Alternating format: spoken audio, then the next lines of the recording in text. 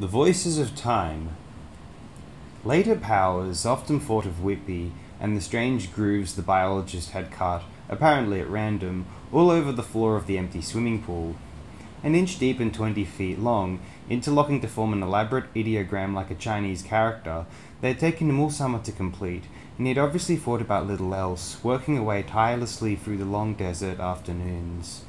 Powers had watched him from his office window at the far end of the neurology wing, carefully marking out his pegs and string, carrying away the cement chips in a small canvas bucket. After Whitby's suicide, no one had bothered about the grooves, but Powers often borrowed the supervisor's key and let himself into the disused pool, and would look down at the labyrinth of mouldering gullies, half filled with water, leaking in from the chlorinator, an enigma now past any solution. Initially, however, Powers was too preoccupied with completing his work at the clinic and planning his own final withdrawal. After the first frantic weeks of panic, he had managed to accept an uneasy compromise that allowed him to view his predicament with the detached fatalism he had previously reserved for his patients. Fortunately, he was moving down the physical and mental gradient simultaneously. Lethargy and inertia blunted his anxieties. A slackening metabolism made it necessary to concentrate to produce a connected thought train. In fact, the lengthening intervals of dreamless sleep were almost restful. He found himself beginning to look forward to them, and made no effort to wake earlier than was essential. At first he had kept an alarm clock by his bed, tried to compress as much activity as he could into the narrowing hours of consciousness, sorting out his library, driving over to Whitby's laboratory every morning to examine the latest batch of X-ray plates, every minute and hour rationed like the last drops of water in a canteen. Anderson, fortunately, had unwittingly made him realize the pointlessness of this course. After Powers had resigned from the clinic, he still continued to drive him once a week for his checkup, now little more than a formality. On what turned out to be the last occasion, Anderson had perfunctorily taken his blood count, noting Powers' slacker facial muscles, fading pupil reflexes, and unshaven cheeks. He smiled sympathetically at Powers across the desk, wondering what to say to him. Once he'd put on a show of encouragement with the more intelligent patients, even tried to provide some sort of explanation. But Powers was too difficult to reach, neurosurgeon extraordinary, a man always out on the periphery, only at ease working with unfamiliar materials. To himself he thought, "I'm sorry, Robert. What can I say? Even the sun is growing cooler." He watched Powers drum his fingers restlessly on the enamel desktop, his eyes glancing at the spinal level charts hung around the office. Despite his unkempt appearance, he had been wearing the same unironed shirt and dirty white plimsolls a week ago. Powers looked composed and self-possessed, like a Conradian beachcomber, more or less reconciled to his own weaknesses. "What are you doing with yourself, Robert?" he asked. "Are you still going over to Whitby's lab?" "As much as I can. It takes me half an hour to cross the lake, and I keep on sleeping through the alarm clock. I may leave my place and move in there permanently." Anderson frowned. "Is there much point?" "As far as I could make out, Whitby's work was pretty speculative." He broke off, realizing the implied criticism of Powers' own disastrous work at the clinic, but Powers seemed to ignore this, was examining the pattern of shadows on the ceiling. "Anyway, wouldn't it be better to stay where you are, among your own things, read through Toynbee and Spengler again?" Powers laughed shortly. "That's the last thing I want to do. I want to forget Toynbee and Spengler, not try to remember them. In fact, Paul, I'd like to forget everything. I don't know whether I've got enough time, though. How much can you forget in 3 months? Everything, I suppose, if you want to. But don't try to race the clock." Powers nodded quietly, repeating this last remark to himself. Racing the clock was exactly what he had been doing. As he stood up and said goodbye to Anderson, he suddenly decided to throw away his alarm clock, escape from his futile obsession of time. To remind himself, he unfastened his wristwatch and scrambled the setting, then slipped it into his pocket. Making his way out to the car park, he reflected on the freedom this simple act gave him. He would explore the lateral byways now, the side doors, as it were, in the corridors of time. 3 months could be an eternity. He picked his car out of the line and strolled over to it, shielding his eyes from the heavy sunlight beating down across the parabolic sweep of the lecture theatre roof. He was about to climb in when he saw that someone had traced with a finger across the dust caked over the windshield. 96, 688, 365, 498, 721. Looking over his shoulder, he recognized the white Packard parked next to him, peered inside and saw a lean-faced young man with blonde sun-bleached hair and high, cerebrotonic forehead, watching him behind dark glasses. Sitting beside him at the wheel was a raven-haired girl whom he had often seen around the psychology department. She had intelligent but somehow rather oblique eyes, and Powers remembered that the younger doctors called her the girl from Mars. "Hello, Cauldron," Powers said to the young man. "Still following me around?" Cauldron nodded. "Most of the time, Doctor." He sized Powers up shrewdly. "We haven't seen very much of you recently, as a matter of fact. Anderson said you'd resigned, and we noticed your laboratory was closed." Powers shrugged. "I felt I needed a rest. As you'll understand, there's a good deal that needs rethinking." Cauldron frowned half-mockingly. "Sorry to hear that, Doctor. But don't let these temporary setbacks depress you." He noticed the girl watching Powers with interest. "Coma's a fan of yours. I gave her your papers from American Journal of Psychiatry, and she's read through the whole file." The girl smiled pleasantly at Powers, for a moment dispelling the hostility between the two men. When Powers nodded to her, she leaned across Cauldron and said, "Actually, I've just finished Noguchi's autobiography, the great Japanese doctor who discovered the spirochete. Somehow you remind me of him. There's so much of yourself in all the patients you worked on." Powers smiled wanly at her, then his eyes turned and locked involuntarily on Cauldron's. They stared at each other somberly for a moment, and a small tick in Cauldron's right cheek began to flicker irritatingly. He flexed his facial muscles, after a few seconds mastered it with an effort, obviously annoyed that Powers should have witnessed this brief embarrassment. "How did the clinic go today?" Powers asked. "Have you had any more headaches?" Cauldron's mouth snapped shut. He looked suddenly irritable. "Whose care am I in, Doctor?" "Yours or Anderson's? Is that the sort of question you should be asking now?" Powers gestured deprecatingly. "Perhaps not." He cleared his throat. The heat was ebbing the blood from his head, and he felt tired and eager to get away from them. He turned towards his car, then realized that Cauldron would probably follow, either try to crowd him into the ditch, or block the road and make Powers sit in his dust all the way back to the lake. Cauldron was capable of any madness. "Well, I've got to go and collect something," he said, adding in a firmer voice. "Get in touch with me, though, if you can't reach Anderson." He waved and walked off behind the line of cars. From the reflection in the window, he could see Cauldron looking back and watching him closely. He entered the neurology wing, paused thankfully in the cool foyer, nodding to the two nurses and the armed guard at the reception desk. For some reason, the terminals sleeping in the adjacent dormitory block attracted hordes of would-be sightseers, most of them cranks with some magical anti-narcoma remedy, or merely the idly curious, but a good number of quite normal people, many of whom had travelled thousands of miles, impelled towards the clinic by some strange instinct, like animals migrating for a preview of their racial graveyards. He walked along the corridor to the supervisor's office overlooking the recreation desk, borrowed the key and made his way out through the tennis courts and calisthenics rigs to the enclosed swimming pool at the far end. It had been disused for months, and only Powers' visits kept the lock free. Stepping through it, he closed it behind him and walked past the peeling wooden stands to the deep end. Putting a foot up on the diving board, he looked down at Whitby's ideogram. Damp leaves and bits of paper obscured it, but the outlines of it just distinguishable. It covered almost the entire floor of the pool, and at first glance appeared to represent a huge solar disk, with 4 radiating diamond-shaped arms, a crude Jungian mandala. Wondering what had prompted Whitby to carve the device before his death, Powers noticed something moving through the debris in the center of the disk. A black, horny-shelled animal about a foot long was nosing about in the slush, heaving itself on tired legs. Its shell was articulated and vaguely resembled an armadillo's. Reaching the edge of the disk, it stopped and hesitated, then slowly backed away into the center again, apparently unwilling or unable to cross the narrow groove. Powers looked around, then stepped into one of the changing stalls, and pulled a small wooden clothes locker off its rusty wall bracket. Carrying it under one arm, he climbed down the chromium ladder into the pool and walked carefully across the slivery floor towards the animal. As he approached it, sidled away from him, but he trapped it easily, using the lid to lever it into the box. The animal was heavy, at least the weight of a brick. Powers tapped its massive olive-black carapace with his knuckle, noting the triangular warty head jutting out below its rim, like a turtle's, and the thickened pads beneath the first digits of the pentadactyl forelimbs. He watched the 3-lidded eyes blinking at him anxiously from the bottom of the box. "Expecting some really hot weather?" he murmured. "That lead umbrella you're carrying around should keep you cool."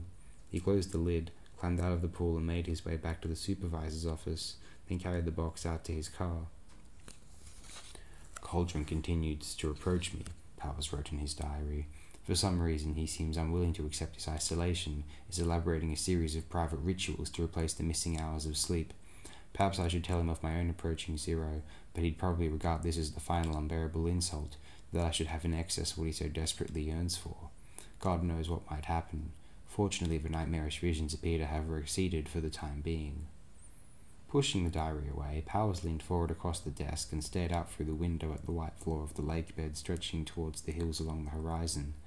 3 miles away on the far shore, he could see the circular bowl of the radio telescope revolving slowly in the clear afternoon air, as Cauldron tirelessly trapped the sky, sluicing in millions of cubic parsecs of sterile ether, like the nomads who trapped the sea along the shores of the Persian Gulf.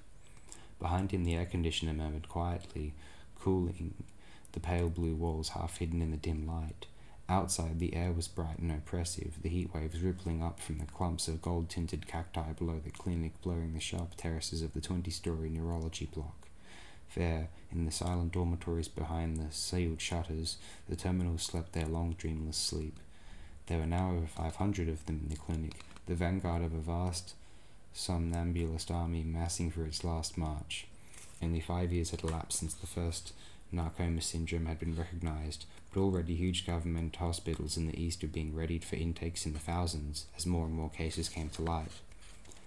Powers felt suddenly tired and glanced at his wrist, wondering how long he had to 8 o'clock, his bedtime for the next week or so. Already he missed for dusk, soon would wake to his last dawn. His watch was in his hip pocket. He remembered his decision not to use his timepieces and sat back and stared at the bookshelves beside the desk. There were rows of green-covered AEC publications he had removed from Whitby's library, papers in which the biologist described his work out in the Pacific after the H-tests. Many of them Powers knew almost by heart, read 100 times in an effort to grasp Whitby's last conclusions. Toynbee would certainly be easier to forget. His eyes dimmed momentarily as the tall black wall in the rear of his mind cast its great shadow over his brain. He reached for the diary, thinking of the girl in Cauldron's car. Coma, he had called her, another of his insane jokes, and a reference to Noguchi. Actually, the comparison should have been made with Whitby, not himself. The monsters in the lab were nothing more than fragmented mirrors of Whitby's mind, like the grotesque radio-shielded frog he had found that morning in the swimming pool. Thinking of the girl, Coma, and the heartening smile she had given him, he wrote, "Woke 6:33 a.m. Last session with Anderson. He made it plain he's seen enough of me, and from now on I'm better alone. To sleep 8 o'clock? These countdowns terrify me." He paused, then added, "Goodbye, Enowatok." He saw the girl again the next day at Whitby's laboratory. He had driven over after breakfast with the new specimen, eager to get it into a vivarium before it died. The only previous armoured mutant he had come across had nearly broken his neck. Speeding along the lake road a month or so earlier, he had struck it with the offside front wheel, expecting the small creature to flatten instantly. Instead, its hard lead-packed shell had remained rigid, even though the organism within it had been pulped, had flung the car heavily into the ditch. He had gone back for the shell, later weighed it at the laboratory, found it contained over 600 grams of lead.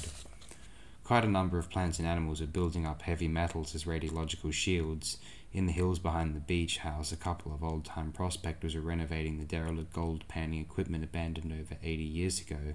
They had noticed the bright yellow tints of the cacti, run an analysis, and found that the plants were assimilating gold in extractable quantities, for the soil concentrations were unworkable.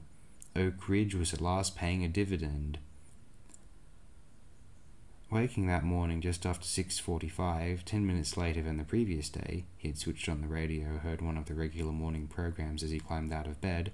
He had eaten a light, unwanted breakfast and spent an hour packing away some of the books in his library, crating them up and taping on address labels to his brother. He reached Whitby's laboratory half an hour later. This was housed in a 100-foot wide geodesic dome built inside his chalet on the west shore of the lake, about a mile from Cauldron's summer house. The chalet had been closed after Whitby's suicide, and many of the experimental plants and animals had died before Powers had managed to receive permission to use the laboratory. As he turned into the driveway, he saw the girl standing on the apex of the yellow-ribbed dome, her slim figure silhouetted against the sky. She waved to him, then began to step down across the glass polyhedrons and jumped nimbly into the driveway beside the car. "Hello," she said, giving him a welcoming smile. "I came over to see your zoo. Cauldron said you wouldn't let me if he came, so I made him stay behind." She waited for Powers to say something while he searched for his keys, then volunteered. "If you like, I can wash your shirt." Powers grinned at her, peered down ruefully at his dust-stained sleeves. "Not a bad idea. I thought I was beginning to look a little uncared for." He unlocked the door, took Comer's arm. "I don't know why Cauldron told you that. He's welcome here any time he likes." "What have you got in there?" Comer asked, pointing at the wooden box he was carrying as they walked between the gear-laden benches. "A distant cousin of ours I found. Interesting little chap. I'll introduce you in a moment." Sliding partitions divided the dome into 4 chambers. 2 of them were storerooms filled with spare tanks, apparatus, cartons of animal food, and test rigs.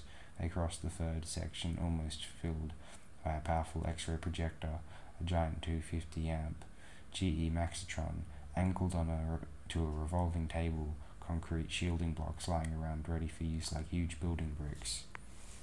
The 4th chamber contained Powers' zoo, the Bavaria jammed together along the benches and in the sinks, big coloured cardboard charts and memos pinned onto the draught hoods above them, a jangle of rubber tubing and power leads trailing across the floor.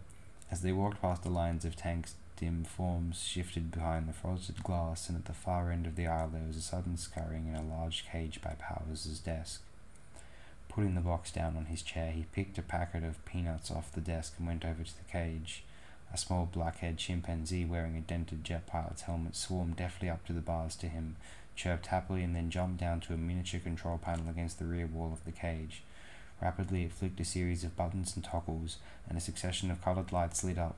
A jukebox and jangled out a 2-second blast of music. "Good boy," Powers said encouragingly, patting the chimp's back and shoveling the peanuts into its hands. "You're getting much too clever for that one, aren't you?" The chimp tossed the peanuts into the back of its throat with the smooth, easy motions of a conjurer, jabbering at Powers in a sing-song voice. Comer laughed and took some of the nuts from Powers. "He's sweet. I think he's talking to you." Powers nodded. "Quite right, he is. Actually, he's got a 200-word vocabulary, but his voice box scrambles it all up." He opened a small refrigerator by the desk, took out half a packet of sliced bread, and passed a couple of pieces to the chimp. Picked an electric toaster off the floor and placed it in the middle of a low wobbling table in the center of the cage, whipped the pieces into the slots. Powers pressed a tab on the switchboard beside the cage, and the toaster began to crackle softly. "He's one of the brightest we've had here, about as intelligent as a 5-year-old child, though much more self-sufficient in a lot of ways." The 2 pieces of toast jumped out of their slots, and the chimp caught them neatly, nonchalantly patting its helmet each time, then ambled off into a small ramshackle kennel and relaxed back of one arm out of a window, sliding the toast into its mouth. "Built that house himself," Powers went on, switching off the toaster. "Not a bad effort, really." He pointed to a yellow polythene bucket by the front door of the kennel, from which a battered-looking geranium protruded. "Tends that plant, cleans up the cage, pours out an endless stream of wisecracks. Pleasant fellow all round." Comer was smiling broadly to herself. "Why the space helmet, though?" Powers hesitated. "Oh, it's for his own protection. Sometimes he gets rather bad headaches. His predecessors all..." He broke off and turned away. "Let's have a look at some of the other inmates." He moved down the line of tanks, beckoning Comer with him. "We'll start at the beginning." He lifted the glass lid off one of the tanks, and Comer peered down into a shallow bath of water where a small round organism with slender tendrils was nestling in a rockery of shells and pebbles. Sea anemone, or was, simple coleocerate with an open-ended body cavity. He pointed down to a thickened ridge of tissue round the base. It sealed up the cavity, converted the channel into a rudimentary notochord, first plant ever to develop a nervous system. Later the tendrils will knot themselves into a ganglion, but already they're sensitive to colour. Look. He borrowed the violet handkerchief in Comer's breast pocket, spread it across the tank.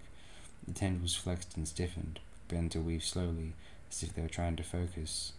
The strange thing is that they're completely insensitive to white light. Normally the tendrils register shifting pressure gradients, like the tympanic diaphragms in your ears. Now it's almost as if they can hear primary colours, suggest it's readapting itself for an unaquatic existence in a static world of violent colour contrasts. Coma shook her head, puzzled. Why, though? Hold on a moment. Let me put you in the picture first. They moved along the bench to a series of drum-shaped cages made of wire mosquito netting. Above the first was a large white cardboard screen bearing a blown-up microphoto of a tall pagoda-like chain, topped by the legend Drosophila 15 roentgens/minute. Powers tapped a small perspex window in the drum. Fruit fly. Its huge chromosomes make it a useful test vehicle. He bent down, pointed to a grey V-shaped honeycomb suspended from the roof. A few flies emerged from entrances, moving about busily. Usually it's solitary, a nomadic scavenger. Now it forms itself into well-knit social groups, has begun to secrete a thin, sweet lymph something like honey. What's this? Coma asked, touching the screen. Diagram of a key gene in the operation. He traced a spray of arrows leading from a link in the chain. The arrows were labelled lymph gland and subdivided sphincter muscles, epithelium, templates. It's rather like the perforated sheet music of a piano player, Powers commented, or a computer punch tape. Knock out one link for an X-ray beam, lose a characteristic, change the score. Coma was peering through the window of the next cage and pulling an unpleasant face. Over her shoulder, Powers saw she was watching an enormous spider-like insect, as big as a hand. Its dark hairy legs as thick as fingers. The compound eyes had been built up so that they resembled giant rubies. He looks unfriendly, she said. What's that sort of rope ladder he's spinning? As she moved a finger to her mouth, the spider came to life, retreated into the cage and began spewing out a complex skein of interlinked grey thread, which it slung in long loops from the roof of the cage. A web, Powers told her, except that it consists of nervous tissue. The ladders form an external neural plexus, an inflatable brain, as it were, that he can pump up to whatever size the situation calls for. A sensible arrangement, really, far better than our own. Coma backed away. Gruesome. I wouldn't like to go into his parlour. Oh, he's not as frightening as he looks. Those huge eyes staring at you are blind. Or rather, their optical sensitivity has shifted down the band. The retinas will only register gamma radiation. Your wristwatch has luminous hands. When you moved it across the window, he started thinking. World War IV would really bring him into his element. They strolled back to Powers' desk. He put a coffee pan over a Bunsen and pushed a chair across to Coma. Then he opened the box, lifting out the armoured frog and put it down on a sheet of blotting paper. Recognize him? Your old childhood friend, the common frog. He's built himself quite a solid little air raid shelter. He carried the animal across to a sink, turned on the tap and let the water play softly over its shell. Wiping his hands on his shirt, he came back to the desk. Coma brushed her long hair off her forehead, watched him curiously. Well, what's the secret? Powers lit a cigarette. There's no secret. Teratologists have been breeding monsters for years. Have you ever heard of the silent pair? She shook her head. Powers stared moodily at the cigarette for a moment, riding the kick the first one of the day always gave him. The so-called silent pair is one of modern genetics' oldest problems, the apparently baffling mystery of the two inactive genes which occur in a small percentage of all living organisms, and appear to have no intelligible role in their structure or development. For a long while now, biologists have been trying to activate them, but the difficulty is partly in identifying the silent genes in the fertilized germ cells of parents known to contain them, and partly in focusing on a narrow enough X-ray beam which will do no damage to the remainder of the chromosome. However, after about 10 years' work, Dr. Whitby successfully developed a whole-body irradiation technique based on his observation of radiobiological damage at Enwetock. Powers paused for a moment. He had noticed that there appeared to be more biological damage after the tests, that is, a greater transport of energy than could be accounted for by direct radiation. What was happening was that the protein lattices in the genes were building up energy in the way that any vibrating membrane accumulates energy when it resonates. You remember the analogy of the bridge collapsing under the soldiers marching in step, and it occurred to him that if he could first identify the critical resonance frequency of the lattices in any particular silent gene, he could then radiate the entire living organism, not simply its germ cells, for a field that would act selectively on the silent gene and cause no damage to the remainder of the chromosomes, whose lattices would resonate critically only at other specific frequencies. Powers gestured around the laboratory with his cigarette. You see some of the fruits of this resonance transfer technique around you. Coma nodded. They've had their silent genes activated? Yes, all of them. These are only a few of the thousands of specimens who have passed through here, and as you've seen, the results are pretty dramatic. He reached up and pulled across a section of the sun curtain. They were sitting just under the lip of the dome, and the mounting sunlight had begun to irritate him. In the comparative darkness, Comer noticed a stroboscope winking slowly in one of the tanks at the end of the bench. Behind her, she stood up and went over to it, examining a tall sunflower with a thickened stem and greatly enlarged receptacle. Packed around the flower, so that only its head protruded, was a chimney of grey-white stones, neatly cemented together and labelled Cretaceous Chalk, 60 million years. Beside it on the bench were 3 other chimneys, these labelled Devonian Sandstone, 290 million years, Asphalt, 20 years, Polyvinyl Chloride, 6 months. Can you see those moist white discs on the sepals? Powers pointed out. In some way they regulate the plant's metabolism. It literally sees time. The older the surrounding environment, the more sluggish its metabolism. With the asphalt chimney, it will complete its annual cycle in a week. With the PVC, one in a couple of hours. Sees time, Comer repeated, wonderingly. She looked up at Powers, chewing her lower lip reflectively. It's fantastic. Are these the creatures of the future, Doctor? I don't know, Powers admitted. But if they are, their world must be a monstrous, surrealist one. He went back to the desk, pulled 2 cups from a drawer and poured out the coffee, switching off the Bunsen. Some people have speculated that organisms possessing the silent pair of genes are the forerunners of a massive move up the evolutionary slope, that the silent genes are a sort of code, a divine message that we inferior organisms are carrying for our more highly developed descendants. It may well be true. Perhaps we've broken the code too soon. Why do you say that? Well, as Whitby's death indicates, the experiments in this laboratory have all come to a rather unhappy conclusion. Without exception, the organisms we've irradiated have entered a final phase of totally disorganized growth, producing dozens of specialized sensory organs whose function we can't even guess. The results are catastrophic. The anemone will, literally explode, the Drosophila cannibalize themselves, and so on. Whether the future implicit in these plants and animals is ever intended to take place, or whether we're merely extrapolating, I don't know. Sometimes I think, though, that the new sensory organs developed are parodies of their real intentions.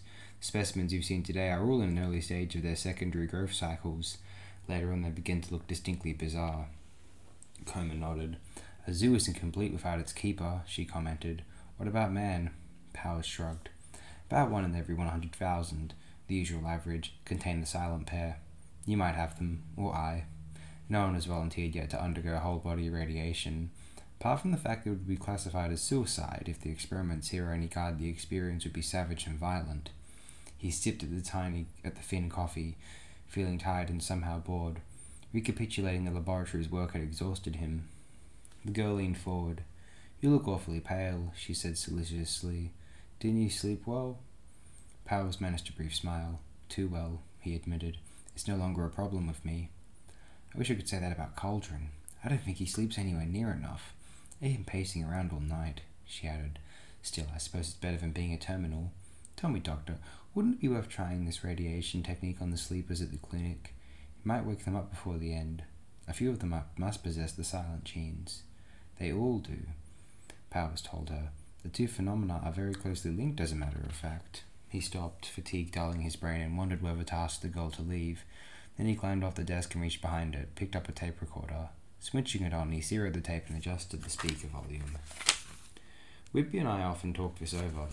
Towards the end, I took it all down. He was a great biologist, so let's hear it in his own words. It's absolutely the heart of the matter. He flipped the tape on, adding, I've played it over to myself 1,000 times. I'm afraid the quality is poor. An older man's voice, sharp and slightly irritable, sounded out above a low buzz of distortion, but Comer could hear it clearly. For heaven's sake, Robert, look at those FAO statistics. Despite an annual increase of 5% in acreage sown over the past 15 years, world wheat crops have continued to decline by a factor of about 2%. The same story repeats itself ad nauseum. Cereals and root crops, dairy yields, ruminant fertility are all down. Couple these with a massive parallel symptoms, anything you care to pick from altered migratory routes to longer hibernation periods, and the overall pattern is incontrovertible. Population figures for Europe and North America show no decline, though. Of course not, as I keep pointing out. It will take a century for such a fractional drop in fertility to have any effect in areas where extensive birth control provides an artificial reservoir. One must look at the countries of the Far East, and particularly at those where infant mortality has remained at a steady level. The population of Sumatra, for example, has declined by over 15% in the last 20 years. A fabulous decline. Do you realize that only 2 or 3 decades ago the neo-Malthusians were talking about a world population explosion? In fact, it's an implosion. Another factor is... Here the tape had been cut and edited, and Whitby's voice, less querulous this time, picked up again. Just as a matter of interest, tell me something. How long do you sleep each night? I don't know exactly. About 8 hours, I suppose. The proverbial 8 hours. Ask anyone and they say automatically 8 hours. As a matter of fact, you sleep about 10.5 hours, like the majority of people. I've timed you on a number of occasions. I myself sleep 11. Yet 30 years ago, people did indeed sleep 8 hours, and a century before that they slept 6 or 7. In Vasari's Lives on reads of Michelangelo sleeping for only 4 or 5 hours, painting all day at the age of 80, and then working through the night over his anatomy table with a candle strapped to his forehead. Now he's regarded as a prodigy, but it was unremarkable then. How do you think the ancients, from Plato to Shakespeare, Aristotle to Aquinas, were able to cram so much work into their lives? Simply because they had an extra 6 or 7 hours every day. Of course, the second disadvantage under which we labour is a lowered basal metabolic rate. Another factor no one will explain. I suppose you could take the view that the lengthened sleep interval is a compensation device, a sort of mass neurotic attempt to escape from the terrifying pressures of urban life in the late 20th century. You could, but you'd be wrong. It's simply a matter of biochemistry. The ribonucleic acid templates which unravel the protein chains in all living organisms are wearing out. The dyes inscribing the protoplasmic signature have become blunted. After all, they've been running now for over 1,000 million years. It's time to retool. Just as an individual organism's lifespan is finite, or the life of a yeast colony or a given species, it's so the life of an entire biological kingdom is of fixed duration. It's always been assumed that the evolutionary slope reaches forever upwards, but in fact the peak has already been reached and the pathway now leads downwards to the common biological grave. It's a despairing and at present unacceptable vision of the future, but it's the only one. 5,000 centuries from now, our descendants, instead of being multi-brained starmen, will probably be naked, prognathous idiots with hair on their foreheads, grunting their way through the remains of this clinic like Neolithic men caught in the macabre inversion of time. Believe me, I pity them as I pity myself. My total failure, my absolute lack of any moral or biological right to existence, is implicit in every cell of my body. The tape ended. The spool ran free and stopped. Powers closed the machine, then massaged his face. Comer sat quietly, watching him and listening to the chimp playing with a box of puzzle dice. As far as Whitby could tell, Powers said, the silent genes represented a last desperate effort of the biological kingdom to keep its head above the rising waters. Its total life period is determined by the amount of radiation emitted by the sun, and once this reaches a certain point, the sure death line has been passed and extinction is inevitable. To compensate for this, alarms have been built in which alter the form of the organism and adapt it to living in a hotter radiological climate. Soft-skinned organisms develop hard shells. These contain heavy metals as radiation screens. New organs of perception are developed too.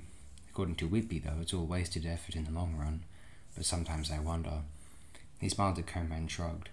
Well, let's talk about something else. How long have you known Cauldron? About 3 weeks. Feels like 10,000 years. How do you find him now? We've been rather out of touch lately. Comer grinned. I don't seem to see very much of him either. Makes me sleep all the time. Cauldron has many strange talents, but he lives just for himself. You mean a lot to him, Doctor. In fact, you're my one serious rival. I thought he couldn't stand the sight of me. Oh, that's just a sort of surface symptom. He really thinks of you continually. That's why we spend all our time following you around. She eyed Powers shrewdly. I think he feels guilty about something. Guilty? Powers exclaimed. He does? I thought I was supposed to be the guilty one. Why? She pressed. She hesitated, then said, You carried out some experimental surgical technique on him, didn't you? Yes, Powers admitted. It wasn't altogether a success, like so much of what I seem to be involved with. If Cauldron feels guilty, I suppose it's because he feels he must take some of the responsibility. He looked down at the girl, her intelligent eyes watching him closely. For one or two reasons, it may be necessary for you to know. You said Cauldron paced around all night and didn't get enough sleep. Actually, he doesn't get any sleep at all. The girl nodded. You... She made a snapping gesture with her fingers. Narcotomized him, Powers completed. Surgically speaking, it was a great success. One might well share a Nobel for it. Normally, the hypothalamus regulates the period of sleep, raising the threshold of consciousness in order to relax the venous capillaries in the brain and drain them of accumulating toxins. However, by sealing off some of the control loops, the subject is unable to receive the sleep cue and the capillaries drain while he remains conscious. All he feels is a temporary lethargy, but this passes within 3 or 4 hours. Physically speaking, Cauldron has had another 20 years added to his life. But the psyche seems to need sleep for its own private reasons, and consequently Cauldron has periodic storms that tear him apart. The whole thing was a tragic blunder. Coma frowned pensively. I guessed as much. Your papers in the neurosurgery journals referred to the patient as K. A touch of pure Kafka that came all too true. I may leave here for good, Coma, Powers said. Make sure that Cauldron goes to his clinics. Some of the deep scar tissue will need to be cleaned away. I'll try. Sometimes I feel I'm just another of his insane terminal documents. What are those? Haven't you heard? Cauldron's collection of final statements about Homo sapiens, the complete works of Freud, Beethoven's blind quartets, transcripts of the Nuremberg trials, an automatic novel, and so on. She broke off. What's that you're drawing? Where? She pointed to the desk blotter, and Powers looked down and realized he'd been unconsciously sketching an elaborate doodle Whitby's four-armed son. It's nothing, he said. Somehow, though, it had a strangely compelling force. Coma stood up to leave. You must come and see us, Doctor. Cauldron has so much he wants to show you. He's just got hold of an old copy of the last signal sent back by the Mercury 7 20 years ago when they reached the moon, and can't think about anything else. You remember the strange messages they recorded before they died, full of poetic ramblings about the White Gardens? Now that I think about it, they behave rather like the plants in your zoo here. She put her hands in her pockets, then pulled something out. By the way, Cauldron asked me to give you this. It was an old index card from the observatory library. In the centre had been typed the number 96, 688, 365, 498, 720. It's going to take a long time to reach 0 at this rate, Powers remarked dryly. I'll have quite a collection when we're finished. After she had left, he chucked the card into the waste bin and sat down at the desk, staring for an hour at the ideogram on the blotter. Halfway back to his beach house, the lake road forked to the left through a narrow saddle that ran between the hills to an abandoned Air Force weapons range on one of the remoter salt lakes. At the nearer end were a number of small bunkers and camera towers, 1 or 2 metal shacks and a low-roofed storage hangar. The wide hills encircled the whole area, shutting it off from the world outside, and Powers liked to wander on foot down the gunnery aisles that had been marked down the 2-mile length of the lake towards the concrete sight screens at the far end. The abstract patterns made him feel like an ant on a bone-white chessboard, the rectangular screens at one end and the towers and bunkers at the other like opposing pieces. His session of coma had made Powers feel suddenly dissatisfied with the way he was spending his last months. Goodbye, Enuitok, he had written, but in fact systematically forgetting everything was exactly the same as remembering it, a cataloguing in reverse, sorting out all the books in the mental library and putting them back in their right places upside down. Powers climbed one of the camera towers, leaned on the rail and looked out along the aisles towards the sight screens. Ricocheting shells and rockets had chipped away large pieces of the circular concrete bands that ringed the target balls, but the outlines of the huge 100-yard wide discs, alternately painted blue and red, were still visible. For half an hour he stared quietly at them, formless ideas shifting through his mind.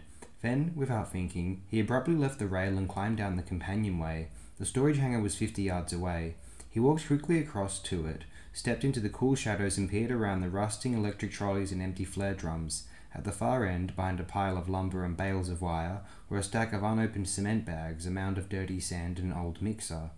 Half an hour later he had backed the Buick into the hangar and hooked the cement mixer, charged with sand, cement and water scavenged from the drums lying around outside, onto the rear bumper, then loaded a dozen more bags into the car's trunk and rear seat. Finally, he selected a few straight lengths of timber, jammed them through the window, and set off across the lake towards the central target bull. For the next 2 hours, he worked away steadily in the center of the great blue disc, mixing up the cement by hand, carrying it across to the crude wooden forms he had lashed together from the timber, smoothing it down so that it formed a 6-inch high wall around the perimeter of the bull. He worked without pause, stirring the cement with a tire lever, scooping it out with a hubcap prized off one of the wheels. By the time he finished and drove off, leaving his equipment where it stood, he had completed a 30-foot long section of wall. June 7th. Conscious for the first time of the brevity of each day, as long as I was awake for over 12 hours, I still orientated my time around the meridian. Morning and afternoon set their old rhythms. Now, with just over 11 hours of consciousness left, they form a continuous interval, like a length of tape measure. I can see exactly how much is left on the spool and can do little to affect the rate at which it unwinds. Spend the time slowly packing away the library. The crates are too heavy to move and lie where they are filled. Cell count down to 400,000.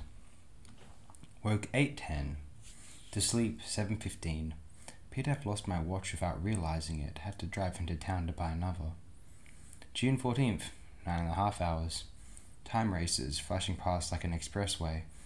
However, the last week of a holiday always goes faster than the first. At the present rate, there should be about 4 to 5 weeks left.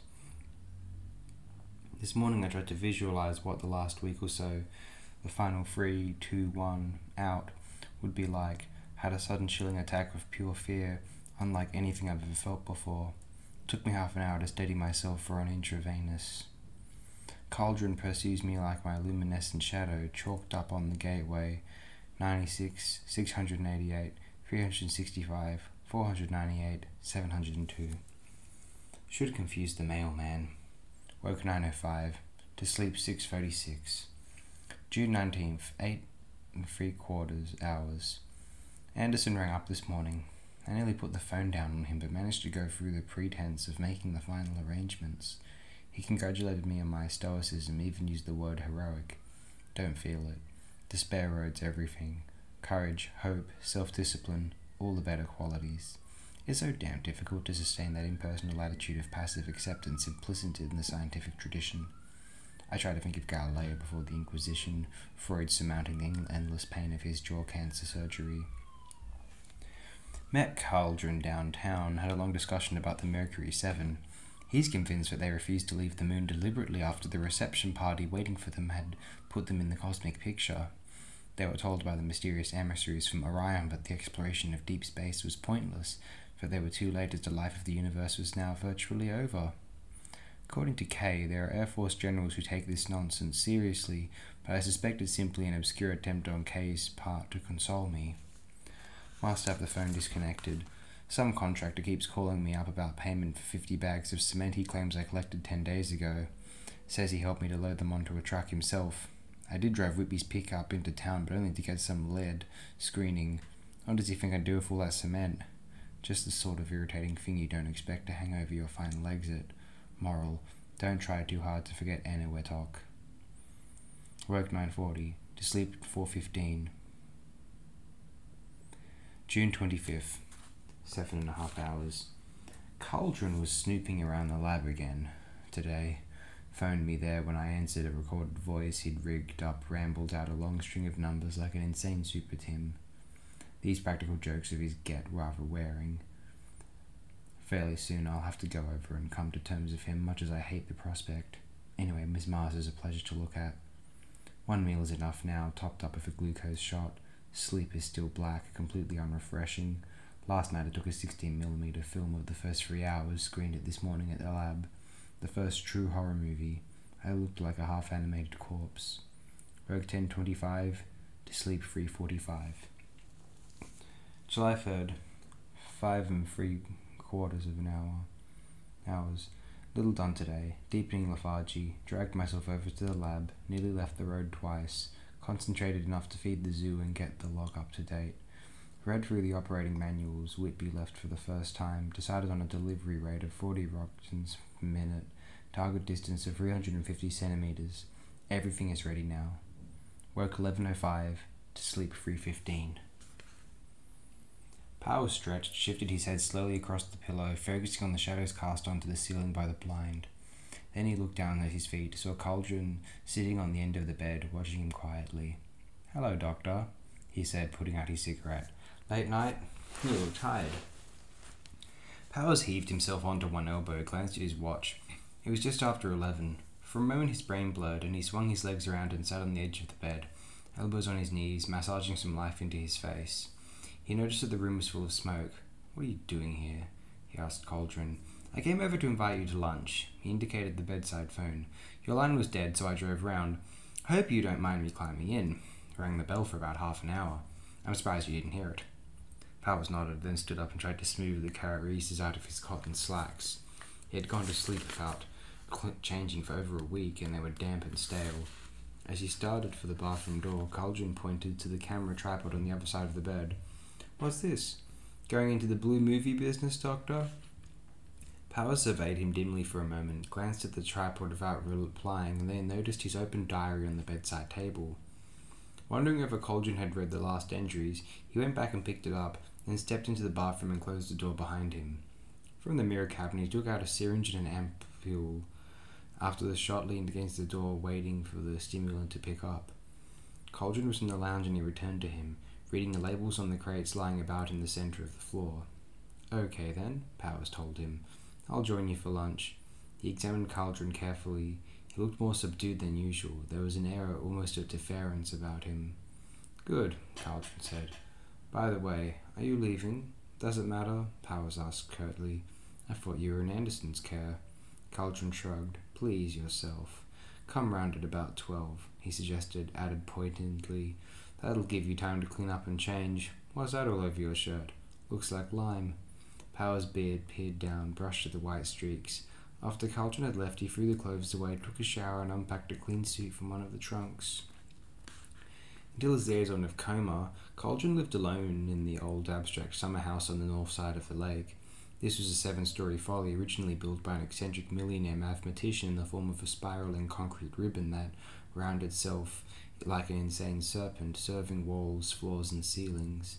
Only Cauldron had solved the building, a geometric model of the power of -1, and consequently he had been able to take it off the agent's hands at a comparatively low rent. In the evenings, Powers had often watched him from the laboratory, striding restlessly from one level to the next, swinging through the labyrinth of inclines and terraces to the rooftop, where his lean angular figure stood out like a gallows against the sky, his lonely eyes sifting out radio lanes for the next day's trapping. Powers noticed him there when he drove up at noon, poised on a ledge 150 feet above, head raised theatrically to the sky.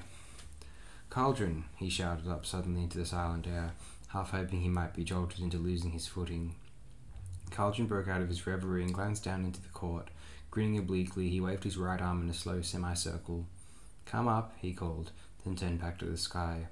Powers leaned against the car.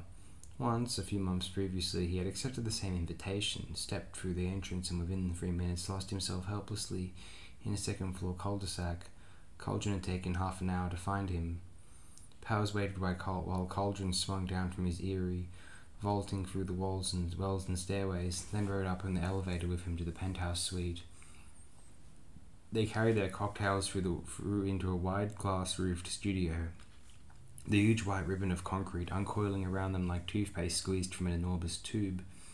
On the stage, levels running parallel and across them rested pieces of grey abstract furniture, giant photographs on angled screens, carefully labelled exhibits laid out on low tables, all dominated by 20-foot-high black letters on the rear wall, which spelled out the single vast word, "You."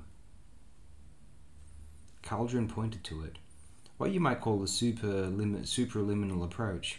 He gestured Powers in conspiratorially, finishing his drink in a gulp. "This is my laboratory, Doctor," he said with a note of pride. "Much more significant than yours, believe me." Powers smiled wryly to himself and examined the first exhibit, an old EEG tape traversed by a series of faded, inky wriggles. It was labelled Einstein, A, Alpha Waves, 1922. He followed Cauldron around, sipping slowly at his drink, enjoying the brief feeling of alertness the amphetamine provided. Within 2 hours it would fade, leave his brain feeling like a block of blotting paper. Cauldron chatted away, explaining the significance of the so-called terminal documents. Their end prints, Powers, final statements, the products of total fragmentation. When I've got enough together, I'll build a new world for myself out of them. He picked a thick, paper-bound volume off one of the tables, riffled through its pages. Association tests of the Nuremberg 12. I have to include these. Powers strolled on absently without listening. Over in the corner were what appeared to be 3 ticker tape machines, lengths of tape hanging from their mouths. He wondered whether Cauldron was misguided enough to be playing the stock market, which had been declining slowly for 20 years. "Powers," he heard Cauldron say, "I was telling you about the Mercury 7. He pointed to a collection of typewritten sheets tacked to a screen. "These are transcripts of their final signals radioed back from the recording monitors."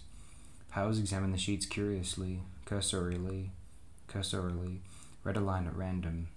"Blue, people, recycle, Orion, telemeters."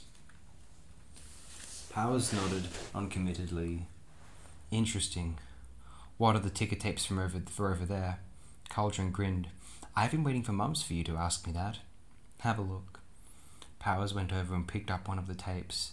The machine was labelled Auriga 225-G, interval 69 hours. The tape read 96, 688, 365, 498, 695, 96, 688, 365, 498, 694, 96, 688, 365, 498, 693, 96, 688, 365, 498, 692.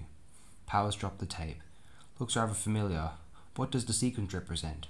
Cauldron shrugged. "No one knows." "What do you mean?" "It must replicate something." "Yes, it does. A diminishing mathematical progression. A countdown, if you like." Powers picked up the tape on the right, tabbed Aries 44R951, interval 49 days. Here the sequence ran 876, 567, 988, 347, 779, 877, 654, 434. 876, 567, 988, 347, 779, 877, 654, 433. 876, 567, 988, 347, 779, 877, 654, 432. Powers looked round. "How long does it take each signal to come through?" "Only a few seconds. They're tremendously compressed laterally, of course. A computer at the observatory breaks them down. They were first picked up at Jodrell Bank about 20 years ago. Nobody bothers to listen to them now." Powers turned to the last tape. 6,554, 6,553, 6,552, 6,551. "Nearing the end of its run," he commented. He glanced at the label on the hood, which reads, "Unidentified radio source, Canes Venatici, interval 97 weeks. He showed the tape to Cauldron. "Soon be over." Cauldron shook his head. He lifted a heavy directory-sized volume off a table, cradled it in his hands. His face had suddenly become somber and haunted. "I doubt it," he said. "Those are only the last 4 digits. The whole number contains over 50 million. He handed the volume to Powers, who turned to the title page. "Master sequence of serial signal received from Jodrell Bank Radio Observatory, University of Manchester, England, 0012-59 hours, 21-5-72. Source NGC 9743, Canes Venatici." He thumbed at the thick stack of closely printed pages, millions of numerals, as Cauldron had said, running up and down across 1,000 consecutive pages. Powers shook his head, picked up the tape again, and stared at it thoughtfully. "The computer only breaks down the last 4 digits. TFDN-B. Cauldron explained. "The whole series comes over in each 15-second long package, but it took IBM more than 2 years to unscramble one of them." "Amazing," Powers commented. "But what is it?" "A countdown, as you can see. NGC 9743, somewhere in Canes Venatici. The big spirals there are breaking up, and they're saying goodbye. God knows who they think we are, but they're letting us know all the same, beaming it out on the hydrogen line for everyone in the universe to hear." He paused. "Some people have put other interpretations on them, but there's one piece of evidence that rules out everything else." "Which is?" Cauldron pointed to the last tape from Canes Venatici. "Simply that it's been estimated that by the time this series reaches 0, the universe will have just ended." Powers fingered the tape reflectively. "Thoughtful of them to let us know what the real time is," he remarked.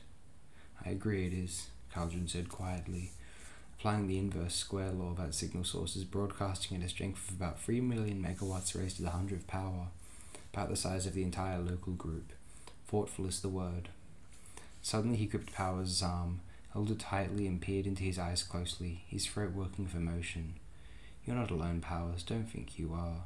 These are the voices of time, and they're all saying goodbye to you. Think of yourself in a wider context. Every particle in your body, every grain of sand, every galaxy carries the same signature. As you've just said, you know what the time is now, so what does the rest matter? There's no need to go on looking at the clock. Powers took his hand, squeezed it firmly. Thanks, Cauldron. I'm glad you understand. He walked over to the window, looked down across the white lake. The tension between himself and Cauldron had dissipated. He felt that all his obligations to him had at last been met. Now he wanted to leave as quickly as possible, forget him as he had forgotten the faces of the countless other patients whose exposed brains had passed between his fingers. He went back to the ticker machines, tore the tapes from their slots and stuffed them into his pocket. I'll take these along to remind myself. Say goodbye to Coma for me, will you? He moved towards the door. When he reached it, looked back to see Cauldron standing in the shadow of the 3 giant letters on the far wall, his eyes staring listlessly at his feet. As Powers drove away, he noticed that Cauldron had gone up onto the roof, watched him in the driving mirror, waving slowly until the car disappeared around a bend. The outer circle was now almost complete. A narrow segment, an arc about 10 feet long, was missing, but otherwise the low perimeter wall ran continuously 6 inches off the concrete floor around the outer lane of the target bull, enclosing the huge rebus within it. 3 concentric circles, the largest 100 yards in diameter, separated from each other by 10-foot intervals, formed the rim of the device, divided into 4 segments by the arms of an enormous cross radiating from its center, where a small round platform had been built a foot above the ground. Powers worked swiftly, pouring sand and cement into the mixer, tipping in water until a rough paste formed, then carried it across to the wooden forms and tamped the mixture down into the narrow channel. Within 10 minutes he had finished, quickly dismantled the forms before the cement had set, and slung the timbers into the back seat of the car. Dusting his hands on his trousers, he went over to the mixer and pushed it 50 yards away into the long shadow of the surrounding hills. Without pausing to survey the gigantic cipher on which he had laboured patiently for so many afternoons, he climbed into the car and drove off on a wake of bone-white dust, splitting the pools of indigo shadow. He reached the laboratory at 3 o'clock, jumped from the car as it lurched back on its brakes. Inside the entrance, he first switched on the lights, then hurried round, pulling the sun curtains down and shackling them to the floor slots, effectively turning the dome into a steel tent. In their tanks behind him, the plants and animals stirred quietly, responding to the sudden flood of cold fluorescent light. Only the chimpanzee ignored him. It sat on the floor of its cage, neurotically jamming the puzzle dice into the polythene bucket, exploding in bursts of sudden rage when the pieces refused to fit. Powers went over to it, noticing the shattered glass fiber reinforcing panels bursting from the dented helmet. Already the chimp's face and forehead were bleeding from self-inflicted blows. Powers picked up the remains of the geranium that had been hurled through the bars, attracted the chimp's attention with it, then tossed a black pellet he had taken from a capsule in the desk drawer. The chimp caught it with a quick flick of the wrist, for a few seconds juggled the pellet with a couple of dice as it concentrated on the puzzle, then pulled it out of the air and swallowed it in a gulp. Without waiting, Powers slipped off his jacket and stepped towards the X-ray theatre. He pulled back the high sliding doors to reveal the long glassy metallic snout of the Maxitron, then started to stack the lead screening shields against the rear wall. A few minutes later, the generator hummed into life. The anemone stirred, basking in the warm subliminal sea of radiation rising around it, prompted by countless pelagic memories. It reached tentatively across the tank, groping blindly towards the dim uterine sun. Its tendrils flexed, the thousands of dormant neural cells in their tips regrouping and multiplying, each harnessing the unlocked energies of its nucleus. Chains forged themselves, lattices tiered upwards into multifaceted lenses, focused slowly on the vivid spectral outlines of the sounds dancing like phosphorescent waves around the darkened chamber of the dome. Gradually an image formed, revealing an enormous black fountain that poured an endless stream of brilliant light over the circle of benches and tanks. Beside it, a figure moved, adjusting the flow through its mouth. As it stepped across the floor, its feet threw off vivid bursts of colour. Its hands racing along the benches conjured up a dazzling chiaroscuro, balls of blue and violet light that exploded in the darkness like miniature star shells. Photons murmured. Steadily as it watched the glimmering screen of sounds around it, the anemone continued to expand, its ganglia linked, heating a new source of stimuli from the delicate diaphragms in the crown of its notochord. The silent outlines of the laboratory began to echo softly. Waves of muted sound fell from the arc lights and echoed off the benches and furniture below. Etched in sound, their angular forms resonated with sharp, persistent overtones. The plastic-ribbed chairs were a buzz of staccato discords, the square-sided desk a continuous double-featured tone. Ignoring these sounds once they had been perceived, the anemone turned to the ceiling, which reverberated like a shield in the sounds pouring steadily from the fluorescent tubes. Streaming through a narrow skylight, its voice clear and strong, interweaved by numberless overtones, the sun sang. It was a few minutes before dawn when Powers left the laboratory and stepped into his car. Behind him, the great dome lay silently in the darkness, the thin shadows of the white moonlit hills falling across its surface. Powers free-wheeled the car down the long curving drive to the lake road below, listening to the tires cutting across the blue gravel, then let out the clutch and accelerated the engine. As he drove along, the limestone hills half hidden in the darkness on his left, he gradually became aware that, although no longer looking at the hills, he was still in some oblique way conscious of their forms and outlines in the back of his mind. The sensation was undefined but nonetheless certain, a strange almost visual impression that emanated most strongly from the deep clefts and ravines dividing one cliff face from the next. For a few minutes Powers let it play upon him, without trying to identify it, a dozen strange images moving across his brain. The road swung up around a group of chalets built onto the lake shore, taking the car right under the lee of the hills, and Powers suddenly felt the massive weight of the escarpment riding up into the dark sky like a cliff of luminous chalk, and realized the identity of the impression now registering powerfully within his mind. Not only could he see the escarpment, but he was aware of its enormous age, felt distinctly the countless millions of years since it had first reared out of the magma of the Earth's crust. The ragged crests 300 feet above him, the dark gullies and fissures, the smooth boulders by the roadside at the foot of the cliff, all carried a distinct image of themselves across to him, 1,000 voices that together told of the total time that had elapsed in the life of the escarpment, a psychic picture defined and clear as the visual image brought to him by his eyes.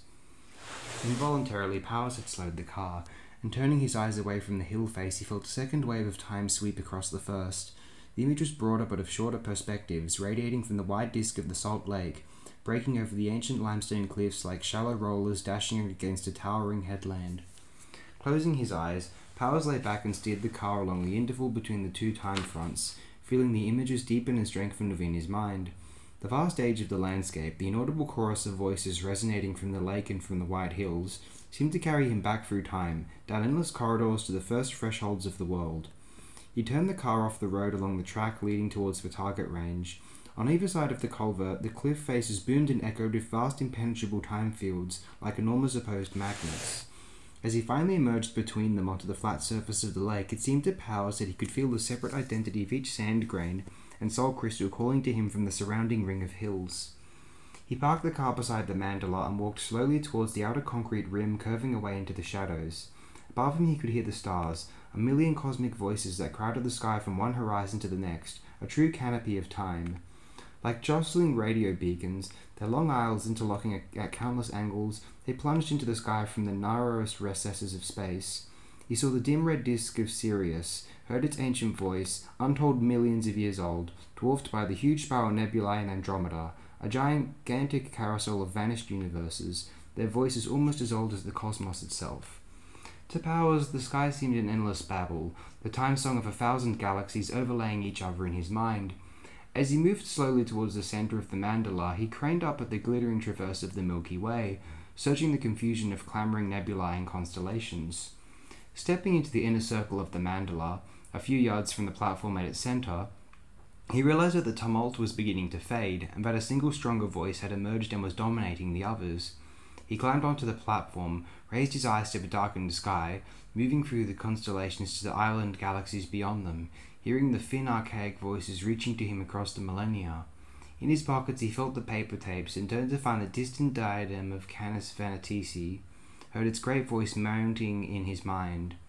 Like an endless river, so broad that its banks were below the horizons, it flowed steadily towards him, a vast course of time that spread outwards to fill the sky and the universe, enveloping everything within them, moving slowly, the forward direction of its majestic current almost imperceptible. Powers knew that its source was the source of the cosmos itself. As it passed him, he felt its massive magnetic pull, let himself be drawn into it, borne gently on its powerful back. Quietly it carried him away, and he rotated slowly, facing the direction of the tide. Around him the outlines of the hills and the lake had faded, but the image of the mandala, like a cosmic clock, remained fixed before his eyes, illuminating the broad surface of the stream.